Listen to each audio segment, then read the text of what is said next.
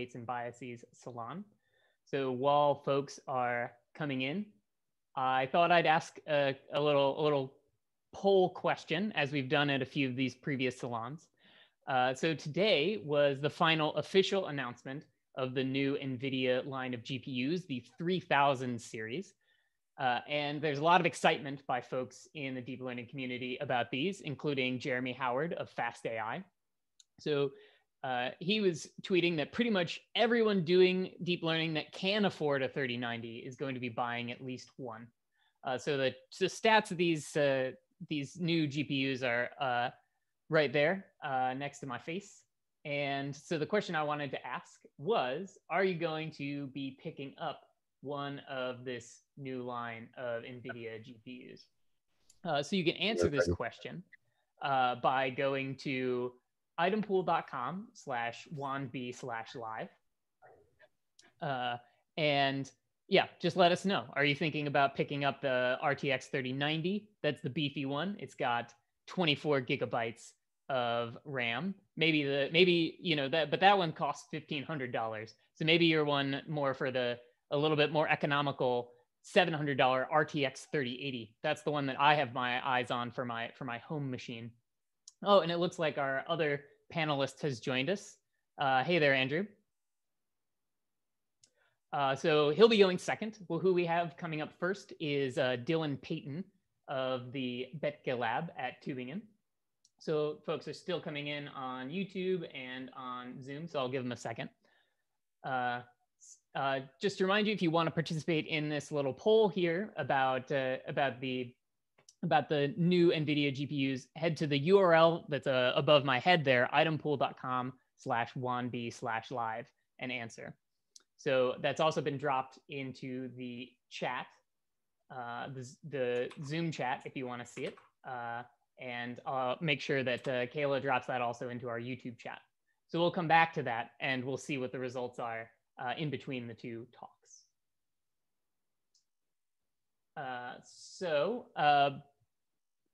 With that out of the way, let's go ahead and get started with the actual talks. So Dylan is joining us from Germany. It's very, very late there. So thanks a lot, Dylan, for being willing to stay up late to share the work that you've been doing with everybody in the Salon community. Yeah, no problem. Yeah. Dylan is a good friend of mine because we worked together at the Redwood Center for Theoretical Neuroscience at Berkeley. We did our PhDs there. Dylan was in visual science. I was in neuroscience. Can I make it any more obvious, to quote Avril Lavigne? So Dylan's been doing some really great work with the Betke Lab, and I'm really excited to see what he has in store for us. So Dylan, go ahead and take it away. Okay, cool. All right, you can see that okay? Yep. All right, yeah, so thanks a lot, Charles, for having me. I'm excited to talk about this work. It's a new approach to unsupervised representation learning with specific application to disentanglement. I worked on it with these people named on the slide, and like Charles said, in Matthias Betke's lab at the University of Tübingen. Okay, so just get started. I'm just as a quick overview, I'm gonna spend some time talking about disentanglement. What is it? Why is it important? Where does it come from? What has been done so far? And then I'll go into our approach for disentanglement, which includes introducing new data sets intended to move the field towards more natural benchmarks. So as Charles said, my background is in vision science. So I like to think about the task of disentanglement in the context of the human visual system. Generally, our task is to disentangle the original sources from the mixed signal that comes to our eye. And this is an extremely difficult task. One example of why is that our eyes have a 2D array of receptors and the world is in 3D. So for any image that would be projected onto our eye, there's an infinite number of scenarios that could lead to that image. And this is also going to be true for disentangling from digital images or videos. And so in disentanglement, we have what we call sources. Some example of these sources are highlighted in red. They're pretty intuitive. They're basically just like the high level descriptors that one would use to explain a scene. And so for one observation that we can use to our advantage in the natural world is that certain properties of the world are generally persistent while others change. For example, if the tiger moves, it's still a tiger. Or another example is as the day progresses, the lighting changes, the visual signal is going to change a lot, but the tree is still a tree. And so you might notice that the two examples I just gave involve things that change over time, and that's going to become important later when I explain our model. So ultimately, I'm interested in how the brain figures this out. None of the work that I'm going to present today is actually a proposal for specific computation in the brain. We do provide a partial solution to this problem that exploits the statistics of the world. And we demonstrate via an engineered approach that it's at least plausible that the brain could exploit such statistics as well. So as with any problem in science, the first thing we want to do is simplify it as much as possible and define it in more concrete terms. So that's what I'm going to do here. On this slide in black, I have the steps that we'd be taking that are associated with disentanglement. In red, I have examples of what those steps might be. And in blue, I've assigned some variables to make it easier to talk about later. So first, let's talk about the generator or the world. We have our sources, which I'm calling S. And so in the case of, like, for example, fake generated data, like in video games, we know exactly what those sources are. We have exact information for everything we need to make an image, like lighting and position, pose, identity. For real world data, natural images and videos, we don't know what all the sources are. We have to only guess. And these sources are mixed with the ground truth generative model. So for video games, it would be a graphics engine, and for natural signals, it's just like physical processes, light bouncing around, interacting with things in the world. And this mixture is a complicated process, produces these entangled signals, which we could think of as images. And then our goal is to try to disentangle that. So we want to learn something about this world process. One common next step is to use an encoder. So we want to recover sources from the mixed data and produce a disentangled code, which we'll call latent code. Many approaches also try to learn to generate new samples from the latent code. And so they learn to approximate the original ground truth generator and generate data samples. So in our model, what we're going to learn, or things we could learn, are the functions f and g, which could be neural networks or other algorithms. In our case, they're going to be neural networks. And there's a few criteria that we might use to check to see if f and g are correct. One is, does my latent code match my original sources? So if we have access to the original sources, we can just check that directly. Does my encoder match the inverse of the ground truth generator? That's that G star -1 means I'm looking at the inverse of that generator. Have I been able to undo that mixing process? Or does my generator match the ground truth generator? And an easy way to check that is just, does my generated data look like the original ground truth data? And so if I generated data set X, does it look like the data set X star?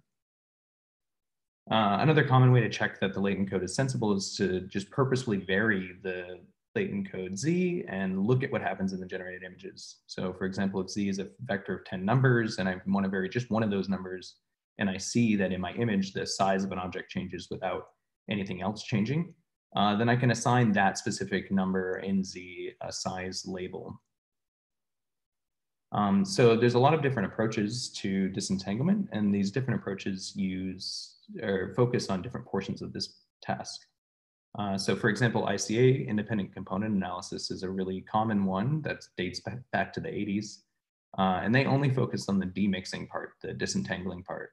So the upsides of this type of algorithm is it's easy to consider. It's easier than considering the whole problem, both in terms of the mathematical description and the applications. It really narrows down the true problem of disentanglement to the question of, can we undo the process that happens in the real world? And another thing is, it was proven a long time ago that it can produce identifiable solutions, which I'm going to describe more in a few slides. However, some downsides are, one, we don't have a good way of verifying that we've preserved all of the information. So we don't really have a good way of checking that Z has all the information in X, whereas if we were regenerating data samples, then we would know for sure. And we also don't have a good way of generating new data, which has a lot of its own interesting applications. So ICA has been around for a very long time, and so there's a bunch of places where ICA gets used in industry. So some classic applications of ICA are the cocktail party problems. This is where you have a cocktail party, a bunch of people are talking, you have a couple of microphones in the room, and you're recording all the conversations, and so the conversations are getting mixed, and then the goal is to demix that conversation or disentangle it so that the output is individual persons, what they're saying.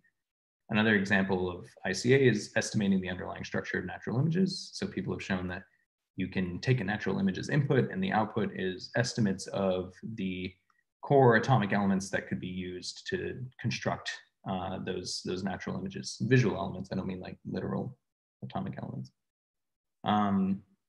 So another interesting application that I thought would be relevant with the recent, or topical with the recent news on Neuralink, is to look at brain data. So this is not the same type of data as Neuralink, but it's still interesting nonetheless. And the reason why this is interesting is because it allows me to, or it has relation to identifiability. So the task here is we have a EEG array. So it's just like a thing that goes in your head and it records brain activity. And the brain activity is coming from neurons. Neurons are producing electrical signals, but they're getting mixed up. They're going through brain data, through your skull, et cetera.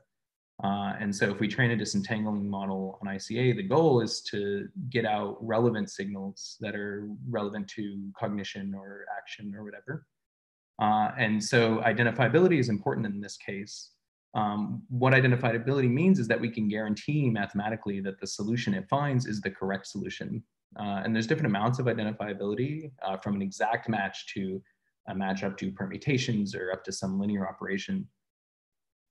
It was shown a long time ago that ICA can do identifiable disentanglement when the process is linear, but it's actually impossible to do it when the process is nonlinear for the standard ICA algorithm. And so there have been solutions proposed for quite a while for nonlinear ICA, but only in the last 5 years or so have they really started making advancements to realistic data. And these solutions assume that you have some additional information that we need, that we didn't need with regular ICA. So with linear ICA, we could solve the problem just with random samples of the data, but with nonlinear ICA, we need more information like a label or time step or some guarantee that a certain number of sources are only changing from one time point to another. So another alternative method for doing disentanglement is with generative adversarial networks, or GANs. And so these kind of look at the second half of the problem only. They just generate data from random samples of a latent code and then check that that data looks realistic. So in practice, these are the most successful in terms of large scale data sets. They can work on high definition images, much higher scale data sets than ICA. But they're difficult to construct a good metric for assessing disentanglement because you've completely disregarded the original ground truth sources in the whole framework. And so there's no notion of identifiability, and therefore the model itself is less interpretable. And another important difference is that we can't actually apply it to the same tasks that we could apply ICA to. I can't give you data and have you pass it through your encoder and give me sources. So the third approach is the one that we used, which is to use autoencoders. So the autoencoder approach uses all the steps above, and the upsides is, in theory, all of the same upsides as the other two. However, generally it works in practice on larger scale data than ICA, but smaller scale data than GANs. And until very recently, there were not any approaches to prove identifiability for autoencoder-based models, but some recent work has shown that you can produce an unidentifiable disentanglement code. I don't have time to go into that now, but I'd encourage people to check out our paper or the references on the screen to look into those. So our approach is using an autoencoder, so I'm going to spend the rest of my time focusing on that. Okay, so that's kind of the background. Now I'm going to go into our approach, which will start with looking at benchmarks that are used for this task. So disentanglement task is best done when you have a metric that you can use to assess the performance. And so a big advancement was made recently in this with the disentanglement library. And so this library, they collected a bunch of different generative graphics engines. And so that means we know the exact parameters used to generate images.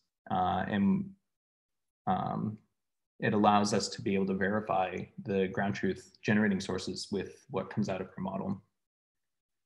So as I alluded to before, it's been known for like 20 years or so that it's not possible to perform identifiable disentanglement when you're only getting independent image samples. And so what we have done is achieved this identifiable disentanglement by extending these data sets into the time domain and then using time information to constrain our model using the statistics that we found to constrain our model.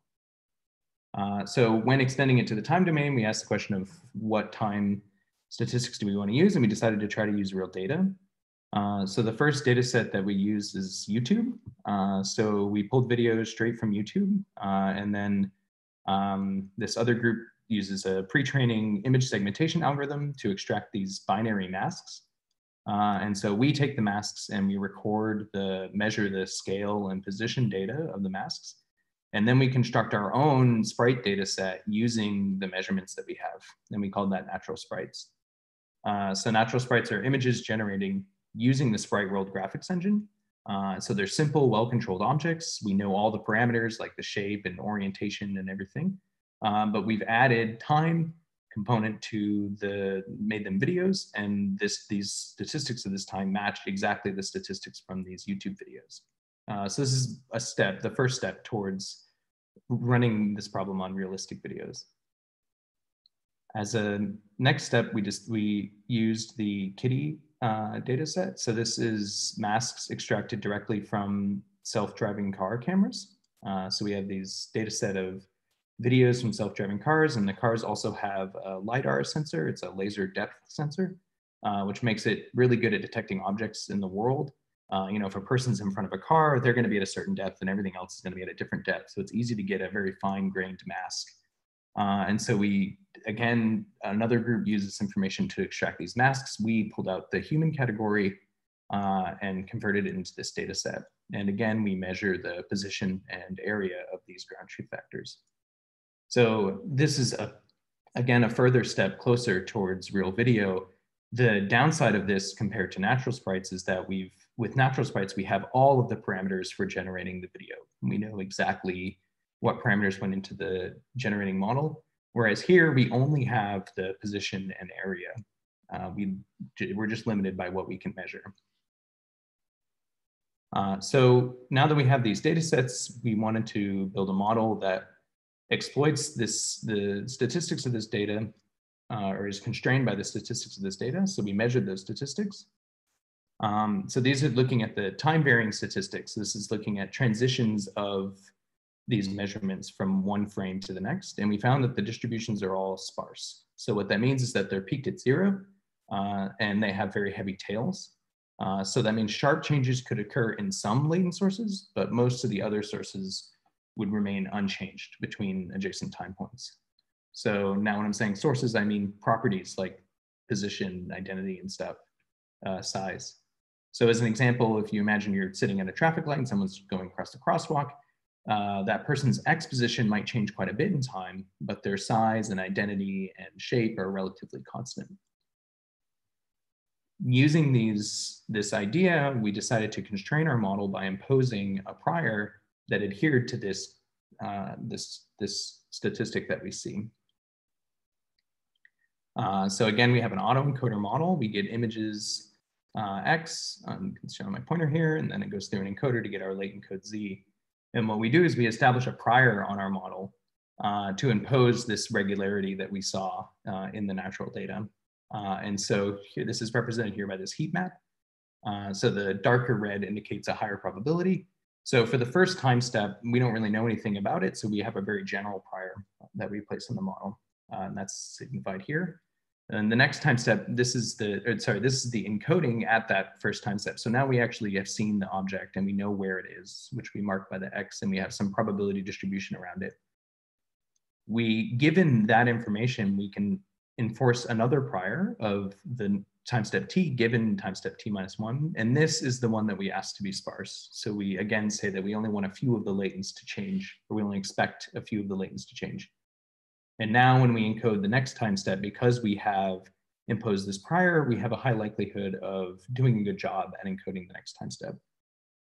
And I'm not going to go into it very much, but it turns out that having this sparse prior, because it is shaped the way it is, it allows us to prove identifiability with a very simple proof. Okay, so we applied this to both the data sets in the disentanglement lib as well as our new data sets. And we found that we did a lot better than previous approaches. This is a really big plot. There's a lot going on. I'm just going to highlight the important points. most notably the red circle around our model, which does the best. And the way you can interpret these green boxes here is this is looking at the correlation between the latent components in Z and the ground truth factors. So each column is a different ground truth factor. So ideally, if it was a perfect solution, you would just see a dark green row diagonal of 100, indicating that every ground truth factor is perfectly correlated with one of the latents. And another way to look at it is to just look at the values themselves. So here what we're doing is we're changing those latent values, and we're looking at how we're changing the ground truth values, and we're looking at how Z changes with respect to that. And so again, a perfect solution would be a diagonal line, or in the case of shape where there's discrete categories, we would just have separated points. And you can see that like a solution like this, for example, it'd be very difficult to decode what the X position was given a value of Z.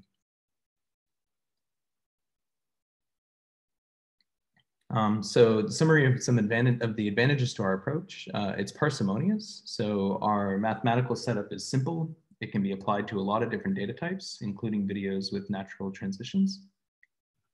It's identifiable. So we prove that our model is more identifiable than previous approaches. By more, I mean, we have fewer constraints. It's applicable to broader set of data, broader amount of data sets. And it's identifiable up to permutations as opposed to up to something like a linear transformation, which previous approaches were.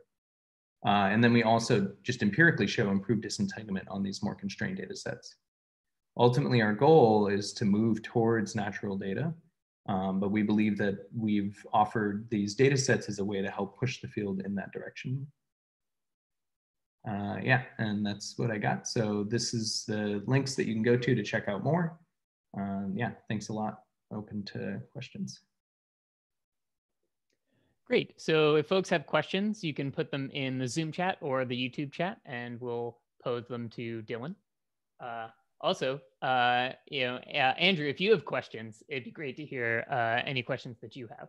I'll kick us off with a couple of questions. So the first question is, what do you think is needed to take these nonlinear disentanglement approaches and be able to apply them to, full, high definition natural video? Is it just calculation? Is it just like computation rather, or are there big algorithmic advances that need to be made? Yeah, that's a tough question. So it's not really clear like autoencoders by themselves are capable of encoding and decoding high resolution images. When you stick them in this variational framework, so this probabilistic framework where you're not just asking it to encode an image and then decode that image, but you're also asking for the encoding to have these certain properties, it seems like the scalability kind of falls off. And so this might come down to just the network's ability to approximate this probabilistic distribution, which is what it's trying to do with variational inference. And so one thing that we're working on now with continuing this is to modify the architecture to an architecture that can handle, like a recurrent architecture that can handle more complicated computation without having to have an extremely deep network.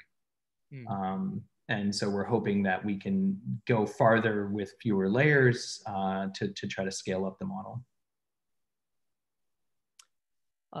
Interesting. So Joshua Clancy from YouTube asks, how did you implement those priors? So how are those priors enforced on the autoencoder?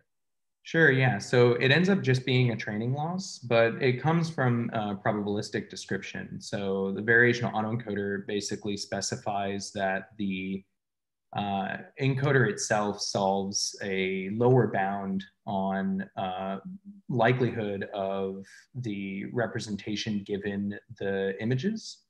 And so we end up with a loss function that is a term that asks that information is preserved as much as possible. So that's basically looking at the difference between X star and X.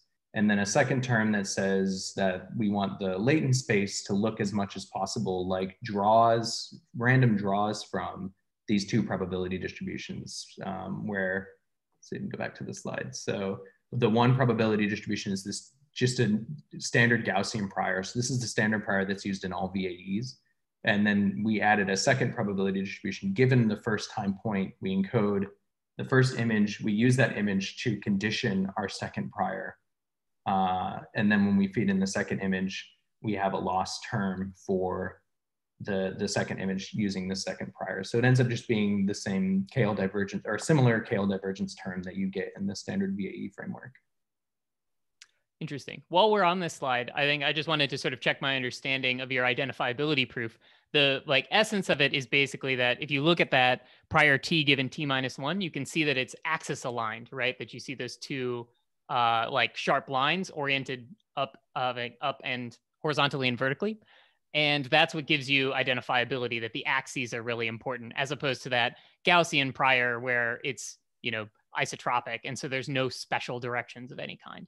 Yeah, exactly. So the prior that you're looking at here for t-1, that's just a standard Gaussian prior, which is used for beta VAEs and other VAE approaches to disentanglement. And the problem with this prior is it's rotationally symmetric. So what that means is in my latent space, I can multiply my Z variable by a rotation matrix that can rotate at any arbitrary amount, and it would still be equally valid under our loss function. And so there's no way of knowing, given the loss, whether we actually found the right solution or not, because the ground truth has one solution and our latent has infinite solutions depending on what rotation you do. And that's actually the core argument for ICA not being identifiable. And so, yeah, the shape of our prior, the fact that we chose a sparse prior, it has these axis aligned probability densities, marginals, that means that when you rotate it, it's not the same anymore. And so if it minimizes the loss, if it finds a solution, it is the right solution. And I should say that with this kind of stuff, like identifiability is proven in this, mathematical sense. And of course, we have to relax a lot of those constraints when we apply the model in practice. And so it was important for us to do a lot of empirical tests at the same time. We show identifiability, but we also want to make sure that, when we relax the constraints that we needed to impose to show identifiability to actually run it on real data, we still see a good job at disentanglement. So when you look at the results, no, it's not perfect, but it's doing a lot better than everyone else. And in theory, given the right conditions, it should do perfectly. And we do test it on toy data, like very toy data, where it exactly matches all the conditions and then it perfectly disentangles it. Cool. This is interesting work, and I'm looking forward to see as you continue closer towards nonlinear disentanglement in natural data. And hopefully folks take up these data sets that you put out there, that kitty mask data set, and improve on this and make some steps towards better disentangling natural videos. Yeah, so a lot of the Yash and Lucas and David, they did a lot of work on the GitHub repository. So if you're interested in trying this out, that same repo is where you go to get the data and also where you would go to test out our model. And it integrates pretty well with the disentanglement library already and the metrics that they use. Great. Well, so that's all the time we have for Dylan's talk. Thanks for coming. So while we, looks like Andrew's getting ready, while that's happening, I want to reveal the results of our poll. So we asked folks whether they were going to pick up one of the new line of NVIDIA GPUs. And let's see what folks said. And it looks like we've got 2 people who aren't going to pick up anything, 2 people who are going to pick up the 3090, and 2 people who are going to pick up the 3080. So interesting. Looks like people, the 3070 there, the cheapest one is, I think, $499. Really, very affordable. But it looks like folks wanted something a little beefier. The 3090 there with the 24 gigabytes of RAM, really good for running, your tiny GPTs or what have you. Great. Well, thanks everybody for participating in the poll. And let's turn it over to Andrew. So I'm really excited. Hi, everybody. Now you can see I'm just sitting here in my backyard. So this is a real scene, not a fake one. Still enjoying the good weather here. I'm just outside of Portland, Oregon. Actually, I'm going to ask you, Charles. I could go either two directions. Presentations. I was going to do my sort of generalized presentation on what people are doing in production here in 2020. But since you were all talking about auto encoders and that, I have about a 20-25 minute long training presentation how to write auto encoders in TensorFlow. What do you think would be more appropriate for our audience? Yeah, I think that the first thing that you mentioned is probably the best one, just a sort of general overview. All right, I'm we'll really stick with that. excited about your deep learning design patterns book. That's what I've been telling people about when I've been promoting the salon. So it'd be great to see some of those ideas and thoughts. Okay. All right. So let me. I'm going to share my screen here. Give me a moment. Chrome tab. There we go. Okay, people should be able to see my screen. Yep. So I'll go in full presentation mode. Okay, for those who aren't familiar with me, I'm Andrew Ferlitsch. I work at Google Cloud AI. I'm in developer relations. That means I'm primarily external facing. So you'll see me at events like this. Sometimes I'm at universities as an adjunct professor. Other times I'm with some of our very large enterprise clients. Helping their ML teams get over production problems. But because I'm external facing and I'm out there a lot, I've had the opportunity over the last few years really to see firsthand what's been transitioning in production at the very largest places. Okay, so I'm going to start here with a little timeline. Okay. So Andrew, just a quick note. The bottom of your slides, I think, are slightly cut off. I think if you just yeah, I hear on some presentations that happens. So I'm going to go out of full mode and just go like this. Okay, that way nothing gets cut off, right? Great. Yeah. Okay. All right. So when I started, in production, it was like early 2017, and the marketing data back then said there was about 10,000 data scientists. Okay. And AI and ML was just coming on everybody's radar. And most of the people involved in the big companies, you had decision makers, engineering staff, but they really lacked having, really data science or MLE people. So most of that workforce was being done as an ML consultant. Okay. By 2018, a lot of these companies were moving away from planning and discovery to exploration and prototyping. And so now you start to see senior engineering management involved. Typically, by now, at least one senior data scientist has been hired as a lead, and they're starting to fill in the team. With data engineers, I started to notice that they tended to pull people from the database team. Okay. And again, a strong dependence on ML consultants.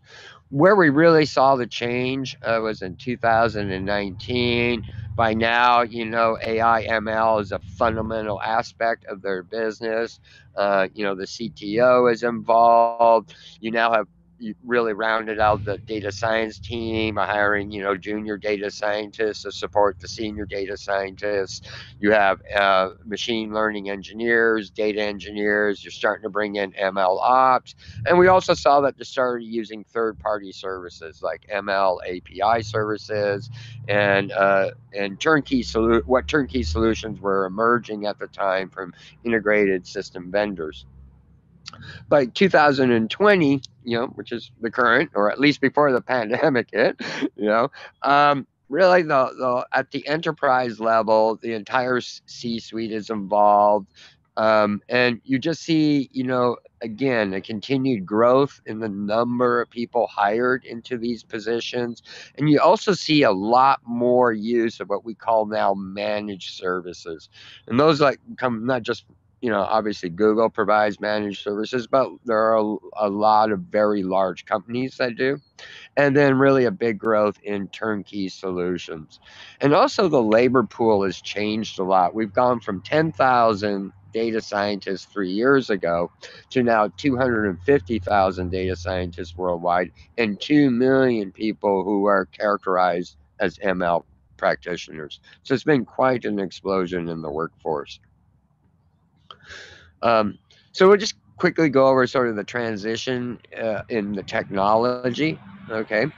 So again, when I started in 2017, I'm going to our clients and we're talking they're talking planning and discovery. They were still doing what I would call business intelligence, sort of that classical form of machine learning. They weren't doing deep learning. The tools they tended to be using were scikit-learn and the NLTK toolkit. Typically, they were doing cart analysis, and the background of many of the people involved was a statistics background. 2018 is really when we started to see a big change, starting to move towards deep learning, starting to see bringing in TensorFlow and PyTorch, start using things like transfer learning, again, starting to use third-party services like ML APIs, managed training services, and then the backgrounds really started to expand of the people involved, went from stats to now people with computer science and data backgrounds.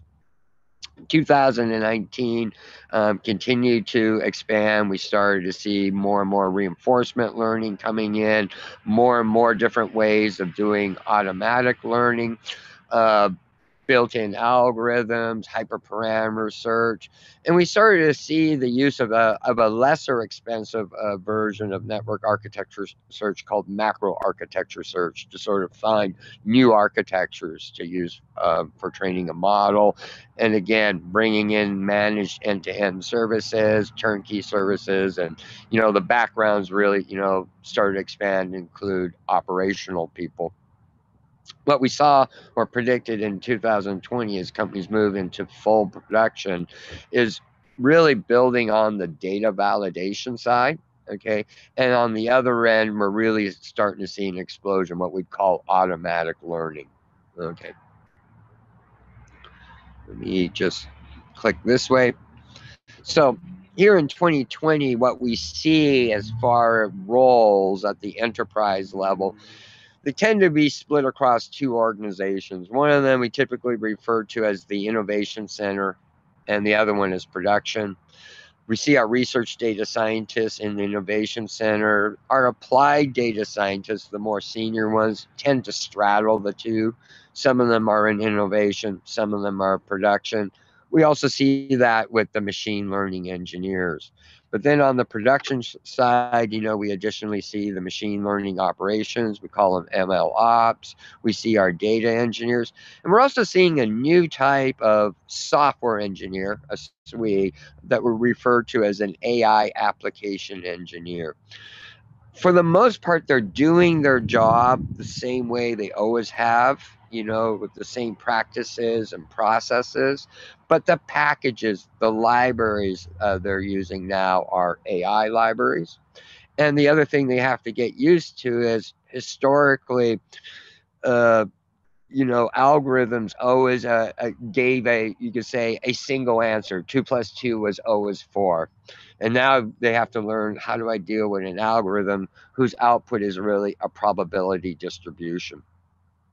And that's also put into question how QA fits in. Again, QA has always been built on this discrete world, that there's every set of inputs has a certain exact output, and you want to get, say, 100% of your tests correct. Well, what's the correct output? Okay. And so there's still uncertainty exactly how QA works in a world where our applications now work on probability distributions. So this is just kind of showing at the end of 2019 what was a typical production flow. Okay. So again, you would have some kind of data warehousing. Here I represent as a data repo. Your data engineers have designed some system to distribute data on a regular, or you could say recurrent basis for model training at a scale. We're not training one model anymore. The organization may be training vast number of different models, but even within that one model, they will train multiple instances to find out which one will produce the best result. And even within an instance, we have things called warm-up training, where we do numerical stabilization in the model, and we might have sort of multiple short trainings to get each one of these ready for full training. And so there's just massive number of model trained. So once you got an instance of a model trained, there's usually some kind of validation check. Typically, the organization now has a repository for their trained models where they can do tracking in the same way as source control, but now it's for models. So they're able to go to the repository in their internal evaluation, answer the question, is this instance of the model better than the previous one? And if not, I just repeat this process. But if it is, I'm going to go ahead and version control it and put it into the repo. Then finally, we're going to deploy it. But even at that point, we really don't know that the model is actually going to be better when we put it in the wild. We made that determination initially based on our validation data. So we end up deploying it, and they typically do some form of A/B testing. That is, they have the original version out there, the new version. Some people see the original, some people see the new version, and they have some metric where they can measure how well it's performing. And based on that, they're going to get insights, which leads to more data labeling, more data is added to the data warehouse, and then the cycle is just repeated, and it goes on continuous. So, a couple years ago, when I'd be talking to people in production at these companies, how often they retrain a model, typically I heard 30 days. And by the end of 2019, a normal retraining cycle was, every week, 7 days. And then in other cases, people are retraining literally every single day. I'll pause for a moment. Somebody has a question. Yeah, I actually have a couple ones. One I'd like to know actually from that 2019 production flow. What are some of the biggest gaps you've seen between validation performance and performance in that A/B testing setting where you actually have real world data and real world The biggest problems, of course, we have fall into two categories: serving skew and data drift. Okay, and again, since you're all big talking about distributions, you can actually re-explain those as distributions, but we won't. I came background had a distribution theories. Okay, so for our audience, if you don't know what serving skew is, so your training data, let's say it's classes, a classification. You have 10 classes, and you have a certain number per class percentage. Okay, and you train it in proportion to that. You keep it balanced. Okay. And let's say I had 10 classes and 9 of them are highly accurate, 98%. And then there's a 10th class that's not so good. It's more like 70%. But when you report the average across all 10, it looks really high, 94%, and you're really happy. And then you put it out there in the real world, and you're only getting 70%. You're asking, what's going on? Well, it turns out almost everything it sees is from that 10th class. Okay, and that's called a serving skew. The distribution of it's not that what it sees is different than what it's trained on, but the frequency, the distribution and the frequency. Okay, so we call that serving skew. That's one problem we hit. Another one we hit is data drift. You just see examples we never trained on. They're from they may be from the same population, but they're from a different distribution. Okay, so you have to look at it. No matter what I'm training on, I really don't have every possible example out there. So let's say you're trying to train a model to predict the shoe size of every male in North America based on some features. So the population would be if you had every exact adult male in that number, but you don't. So you got some subpopulation, okay? And the question is, how represented is that subpopulation? That's your statistic, okay, of the overall population. In general, it's not. And so in data drift, your model is seeing a subpopulation of the same population, but it's a different subpopulation. And that's what one of the big things we try to find in A/B testing. And then that gives us insight into two things: labeling more data, getting more data, it's more representative, but also making validation slices that represent not just the training data, but the serving skew and the data drift. Hopefully I didn't take too long answering that question. No, those are great answers. And yeah, it's interesting to see that those problems are sort of classical statistics in a lot Yes, of ways. they're absolutely classical statistics. Yeah. Also, one more question, if you, okay. Before you move on, from Jan Chang on Zoom, how would architecture search fit into that production flow? Is that part of it, or is that something separate? Yeah, I see that as something separate. You know, obviously the architecture search produced that model that's being trained in that production flow diagram. And my presentation has 6 parts. I don't know how far we'll go. I'll have you cut me off when we're done. But each one's independent. But one of them actually talks about the trends in using those types of techniques in production. Gotcha. Well, I want to hear as much as possible, so I'm going to let you keep going on those we'll 6 continue parts. on. Okay. Okay, so another big thing really changed in 2019 is, I call this not just a model anymore.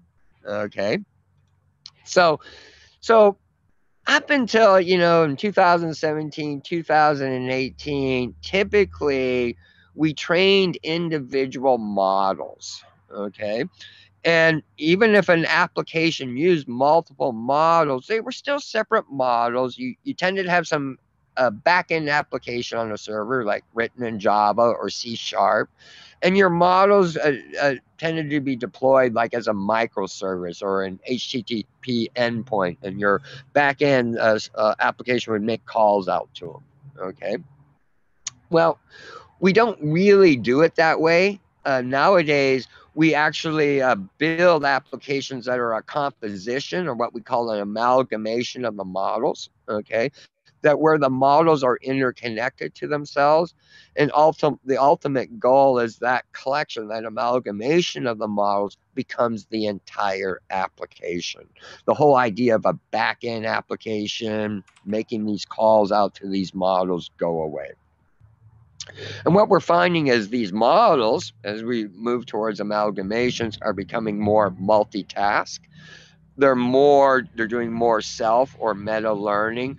They're sharing common layers, and they're connecting between each other via learned embeddings. So I'm kind of going to sort of step you how we get there.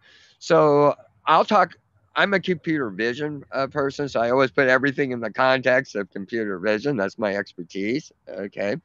So today, when we look at models, there are standard design patterns. Okay. And in the convolutional neural network world, we look at them as being broken into 3 major components: a stem, a learner, and a task. So the stem is really where the image data is coming in, and we do this first course level generation of feature maps. It's sort of prepping the system. And one of the important thing is depending on the size of the image, it's going to do some dimensionality reduction, but it wants to do it in a way that matches what our expectations are when we get to the end of the learner. Because at the end of the learner is what Dylan referred to as the latent space. We want it to be a certain dimensionality.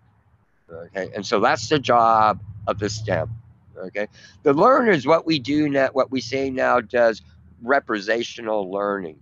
And what we mean by that is we want to learn the essential features of the data, which is really kind of different than the past where we said we wanted to learn the data or the data set. Well, that approach really led to what we call memorization, okay, where you really just end up memorizing the data. And what we really want to do is, quote, not learn the data, but learn what are the essential features that make up the data. And that's the only thing we want in the latent space. So again, that's not really very different than Dylan. Sometimes we do pre-training on these models using an encoder portion of an autoencoder or a GAN or synthetic data just to force the model to sort of initially sort of what you call, set itself on learning only essential features. And so that's the learner. And then finally, the task. Now that I got this latent space, what is the task I want to learn? It could be something simple as classification. It could be multitask as an object detection. You're learning two tasks. You're learning a bounding box, and you're learning to classify what's inside that bounding box. So yeah, I brought up object detection. Okay, so this just to remind people that today models are many models nowadays in production are multitask. I consider object detection sort of the granddaddy of them all. Okay, so you start your STEM convolutional group. Again, gets those original feature maps ready at the right size, right dimensionality. It's got that course level feature extraction. Then you're going to have this convolutional body or net, and that's your reuse because you're going to reuse it for multiple purposes. Okay. Sometimes they refer to the output of that as the shared feature maps. And so there's various things you want to do here. So in an RPN is you want to propose regions within the image that might be an object. So these are like your candidate bounding boxes. And then you want to pool them together, ones that are overlapping and so forth, to sort of a smaller final set of candidates. And then you're going to classify each one of those. Is this a bounding box, a foreground, or a background? And if it's a foreground, then you want to classify what's in it. And on top of that, you want to then fine tune the bounding box around it. So here you have a classifier and a regressor. Okay, so let's kind of move to full-scale model amalgamation. So one of the areas enterprise customers I've worked with for Google is in sports broadcasting.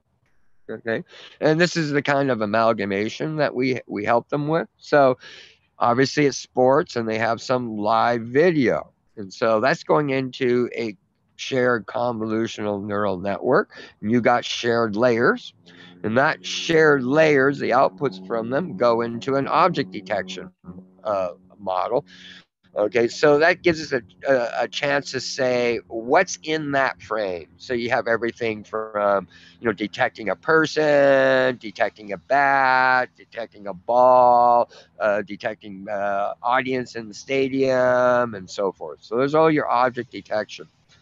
But these are also embeddings. These are those little latent spaces. Okay, and what we can do is we can use their location in the original image to crop them out of the latent space. So it's not the entire latent space, just little crop outs out of them. We call them object level embeddings. We can take those object level embeddings and identify the ones that are classified as a person, pass that embedding in the models. It's not trained on the original image. It is trained on the object embedding as the output of this to recognize the players. Okay, and if it's a player, then to take that information, those same embeddings, to another model trained on those embeddings to do pose estimation. So it might say, realize the player is standing in a batting position. So now look at all the things I have. I have the information about what player it is. I know his pose. I have all these object embeddings. I put them together. We now have a dense embedding, and we can put that into another model trained on that output to predict the action. For example, again, context of baseball, player at the mound ready to bat. Okay, because we can predict that action, we can take that predicted action into an image captioning model, produce the closed caption text. Today, broadcasters send the sports games all over the world, so you can have automatic translation into the particular market. Okay, and then for those who are say visual or maybe it's radio or something, they're able to then take that and go text to speech. The important thing here is this whole process of models, there's no back-end application. This entire amalgamation of models is the application. Okay, just got 3 more slides on this section and the last questions. Another area we work on, I call it model fusion, because it has some similarities to the autonomous world with sensor fusion. Okay, so we work with utility companies. Okay, and of course they got the big giant transmission lines. Historically, a long time ago, for maintenance purposes, they actually would fly periodically a helicopter out, into the mountains where all these big transmission towers are. There'd be a 3-person crew. You'd have the pilot. You have some guy with binoculars looking out, staring at these poles, trying to spot defects or problems, and then a 3rd person taking notes. Highly expensive. Okay. Well, eventually they trained drones to, in a sense, do the flying, but you had 2 people in back, otherwise, visually observing. Again, it's before you had a model, but you got rid of the high cost of the helicopter and the pilot. Then eventually, of course, with deep learning, they were able to train object detection models, okay, that could classify what it saw there for defects or for maintenance. And this was a dramatic reduction in cost, and it's fairly standard throughout the whole industry. But the thing is that there's an older technology on every one of these transmission poles. Okay, when there's a problem, a break, or something's just not right, okay, it changes the impedance in the line. And so there's these impedance sensors, this old IoT technology that is continuously transmitting information back to the utility company. The problem is reliability of these sensors, because that impedance value changes in it, and what it means can be affected by things simply by climate and other things. Okay, so you can't use like one set of numbers and say this number always means that. But it turns out that since they're flying these, and these are now already trained and automatically classifying, the output of these guys now become the labels for this old school IoT technology. And they're able to train an anomaly detection model with high accuracy with these low cost technology, using this drone who's been otherwise machine learned to be the labeler for it, further reducing the cost. So another area, I've worked with several large internet companies whose business has something to do with homes. Anything from selling them, renting them, to renovating them. Okay, and we have one basic pipeline amalgamation that works for all of them. Okay. And the basic premise here is they'll have a website, and you as a user, you're going to upload pictures of your home. Okay, so the first step is to have a model, a simple binary classifier model that determines, is that picture an interior or an exterior. And for the moment, I'm going to skip what's inside here. That's in the next slide, but they're practically a mirror of each other. But the output of whatever this amalgamation is, that output, that embedding, goes into 3 back-end models. Okay, one's going to classify is a multi-class classifier, and it's going to classify the market appeal per demographic. Another model will take that same information, the same latent space or embedding, be a regressor and come up with a valuation, such as how much the house would sell for or how much it should rent for. And then another regressor for renovation, like in repairs. So let's kind of look at the interior of what's inside of this that makes the amalgamation. Okay, so let's go back to here. Coming out of the binary classifier isn't just a yes or no, interior or exterior. Remember, I say these are multi-output models that share from different layers. So you have an embedding. So the embedding coming out of this is now the input to that interior. So the interior is not seeing the original image anymore. It is seeing that embedding. This is typically two-tier. Okay, so first we want to do a course level object detection of what type of room it is, particularly if we're inside the house. Is it a living room? Is it a dining room? Is it a kitchen? And then for that room, another object detection on a detail level, what, items in the room. So, if you're talking about a kitchen, you might be talking about, the stove, the refrigerator, or the table. And the bathroom, you might be talking about the shower or the toilet, etc. Well, those are our anemones. Okay. And again, it's object detection. It knows the location in the embedding where it is. It can crop it out, which spatially maps back to the original image. So we got all these tiny cropped embeddings that are your anemones. At the same time, we take that same information from that embedding and train a multi-class classifier on a per room basis to classify the overall condition. Okay, now you take that condition, or first you take these embeddings, and then from them, just like we did here at a course level, at a fine level, we have three models. One is classifying the condition at individual anemone, another one the market appeal, another one the valuation. Collectively, all these anemones come out or exit here along with the overall condition of the room for one big dense embedding. And that's what came out here that did that final aggregation. So that's an amalgamation. So I'll pause for a moment for anybody to ask a question.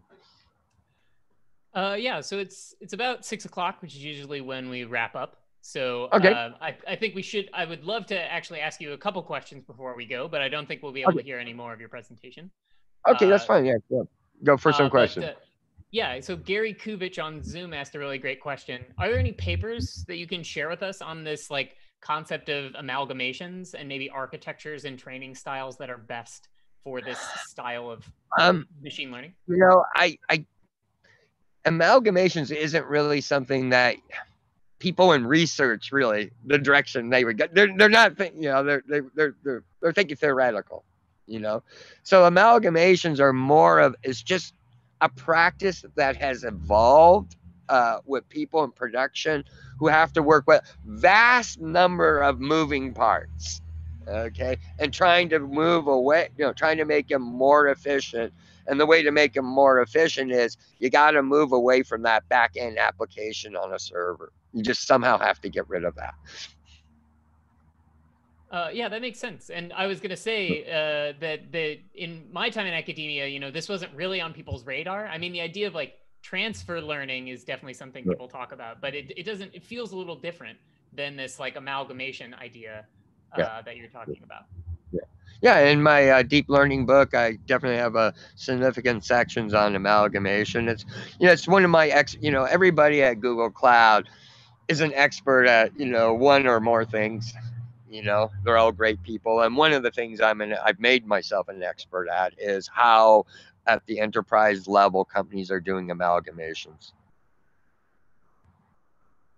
Great. I'll make sure to share a link to your book, the early access version of your book on Manning with the attendees on Zoom and YouTube, so they can check that out.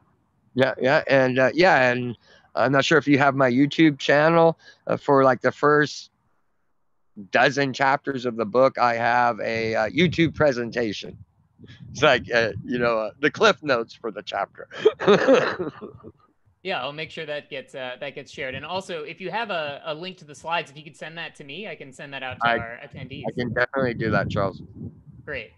Okay. I haven't seen any other questions besides wanting to get access come in. Sure. I had one question that I want to make sure that that I don't miss my chance to ask, which is, in some of your earliest slides, you mentioned in 2017 there were 10,000 data scientists, and now there's 250,000 of them. So what do you think, what do you think is the 25x growth that's going to happen between 2020 and 2023? Do you think that there's an opportunity for that kind of explosive growth elsewhere in machine learning and data science, or do you think it's somewhere else? I think we're going to, as far as the high end definition of a data scientist, I think that's pretty much going to plateau out. Okay. I think the advancement of these frameworks and tools, a lot can be accomplished, with more of a machine learning engineer. Okay. Mm-hmm. Okay. But I do see, as we gradually teach programmers what I call how to program the graph. It's a different way of thinking. Once they learn to program a graph, they're a machine learning engineer. Okay. My belief is just a matter of a few years where effectively all application programmers will be programming the graph. Somewhere on the graph they'll be programming. We see numbers in marketing data that currently there are about 25 million programmers in the world. So given that, it should be about a tenfold growth. Interesting. Okay. That's but again, that's just my opinionated view of the world, that everybody's going to be programming somewhere on the graph. Yeah. And amalgamation is really a graph of graphs with subgraphs communicating with each other. Right. So you're not back propagating through that entire amalgamation graph. You're just doing it through individual ones, but it still is a graph of interconnected nodes. Graphs. Gotcha. That's an interesting perspective. And, I certainly would love it if every programmer learned to do a little bit of machine learning. It would mean definitely job security for people who teach machine learning, which I would really like. Yeah, that's kind of one of the things I do. Great. Well, it was a pleasure to have you on the Salon. Thanks a lot for coming by. Thanks to everybody also for tuning in. I'm going to just do a quick promo before we go for everything else. So our panelists can head out if they'd like. Let me pop up. So one is in 2 weeks. We're going to have Robert Nishihara of Ray and AnyScale, who will be talking about using AnyScale and RayTune as tools to perform machine learning at any scale, whether that's an individual project all the way up to 10,000 GPUs. So that'll be in 2 weeks on September 15th. Also, you can catch Salons that you missed on our YouTube channel. Just search for Weights and Biases on YouTube. We've also got other videos up there, including our podcast, Gradient Descent, which has a really great video with Jeremy Howard talking about the future of machine learning and Julia, and also I think some stuff about changing diapers. So real Renaissance man and a real interesting podcast. And then also, besides those kinds of events, we also have a Slack forum, the Weights and Biases forum. You can sign up for it at bit.ly/WB-Slack. We just had the CEO of Kaggle on to answer a bunch of questions last Friday. We tend to do those almost every Friday. We have a new AMA. We had somebody from the PyTorch development team on. And it's really a great chance to get in-depth answers to questions that you have. There's other things in our Slack, lots of great conversations happening all the time. So you should join us, come through. Whether you join us or not, I will hopefully see you in 2 weeks at our next Salon. So thanks a lot to everybody, especially to Dylan and to Andrew, and everyone take care.